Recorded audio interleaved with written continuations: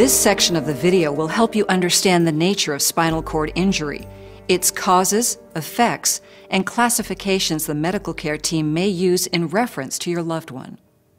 Spinal cord injury occurs when there is any damage to the spinal cord, which blocks communication between the brain and the body. After a spinal cord injury, a person's sensory, motor, and reflex messages are affected and may not be able to get past the damage in the spinal cord. Sensory messages involve feelings of hot, cold, touch, pain, pressure, and body position.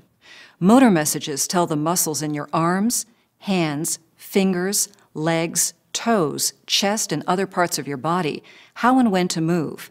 Reflex messages are involuntary, protecting your body by an instinctive reaction. Also, since messages between the bowel and bladder and the brain may no longer travel up and down the spinal cord, these functions may undergo dramatic changes. Acquired spinal cord injuries can occur from either trauma or medical diseases that affect the spinal cord. In trauma, there may be collapse of the bony vertebrae around the canal that holds the spinal cord, and the soft spinal cord then can be torn or punctured or bleed, and that leads to relative levels of disconnection within the cord. The cord may be completely cut, it may be partially injured. The amount of injury can be mild, moderate, or very severe and complete. Acquired non-traumatic causes of spinal cord injury run a gamut of potential diseases. These might include cancer or a tumor that presses on the spinal cord from outside the cord. It may be related to tumors that grow within the spinal cord and expand outwardly. It may be due to bleeding into the spinal cord and lack of blood flow into the spinal cord, or a misconnection between the arteries and the veins that sometimes you're born with. There also are diseases like multiple sclerosis that can affect the spinal cord, or viral illnesses that can lead to inflammation in the spinal cord.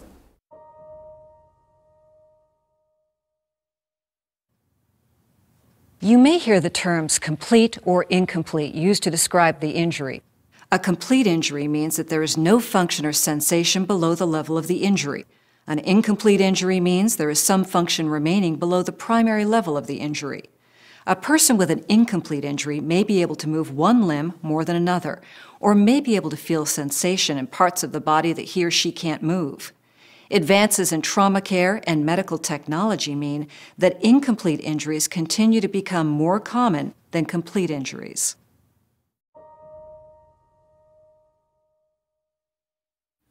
The most common causes of spinal cord injury are from some type of trauma or disease.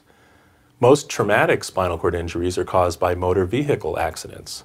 Falls, often among the elderly or from construction-related accidents, and violence, including gunshot wounds and stabbings, account for a number of spinal cord injuries.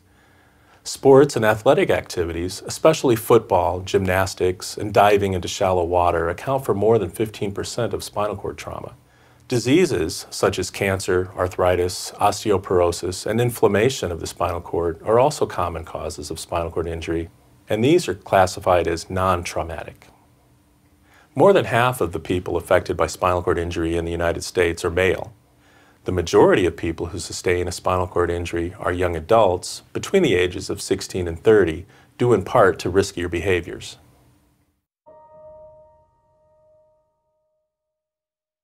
The effects of spinal cord injury vary depending upon the patient's level of injury.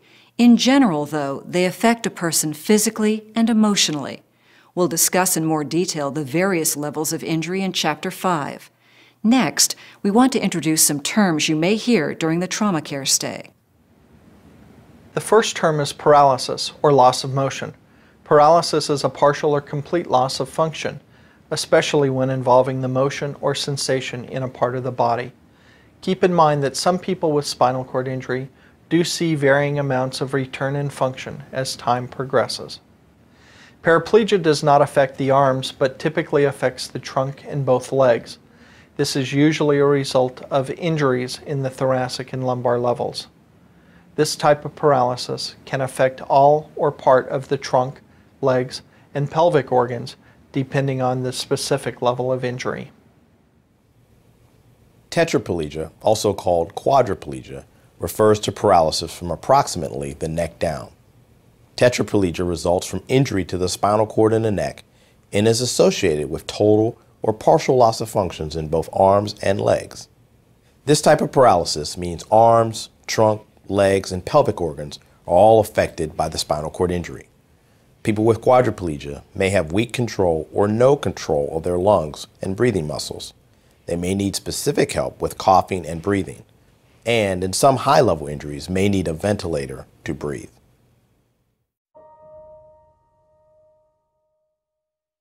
You'll find out pretty quickly if your loved one has quadriplegia or paraplegia. Also, during your loved one's stay at the trauma care center, he or she may be given a diagnostic test that gives you more information about their injury and chances for improvement. This test is called the International Standards for Neurological Classification of Spinal Cord Injury, which was created by ASIA, the American Spinal Injury Association.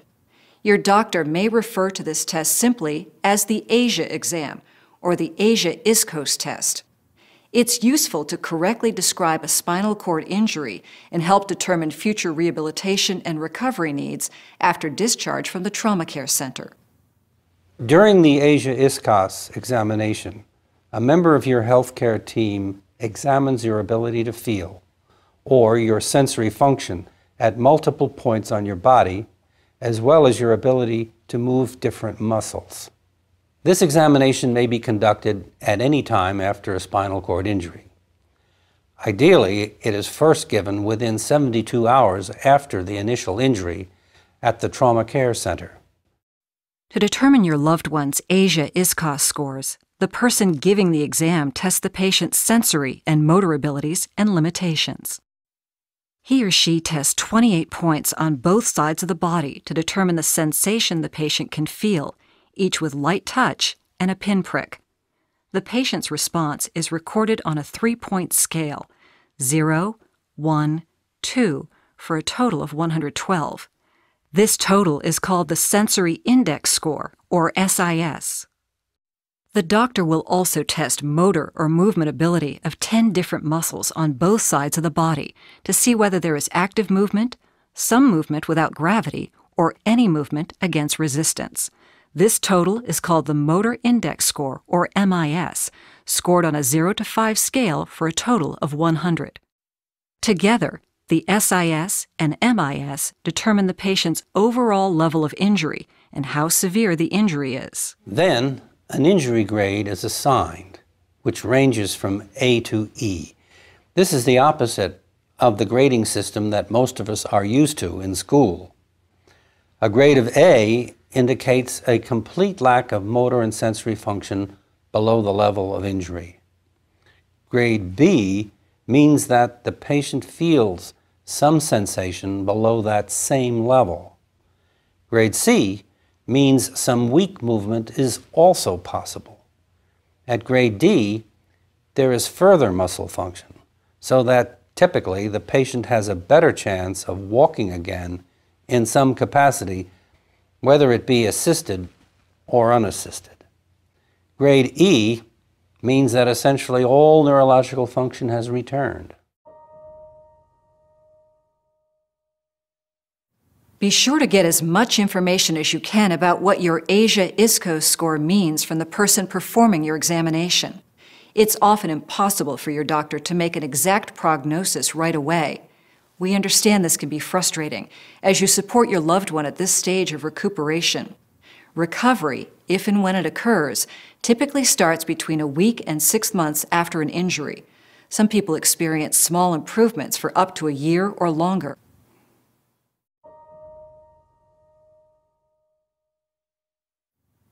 Beyond the major impairments of your loved one's spinal cord injury, there are a number of other effects that he or she may experience. They may include limited loss of movement in specific parts of the body, and loss of sensation and ability to feel pain, heat, cold, and touch in the affected areas. Some patients may report unusual or hypersensitive sensations. They may feel pain in a part of the body where they cannot feel anything else. Injuries to the spinal segments may affect the patient's control of bowel movements and urination. Patients without full control of their bowel or bladder should start a program during their hospital stay to train the bowel and bladder to empty at certain times and help avoid unwanted accidents. Persons with spinal cord injury may experience exaggerated reflex actions or spasms, which are involuntary movements of a body part. These can often be controlled or reduced with physical therapy and medications. Sexuality may be affected by spinal cord injury.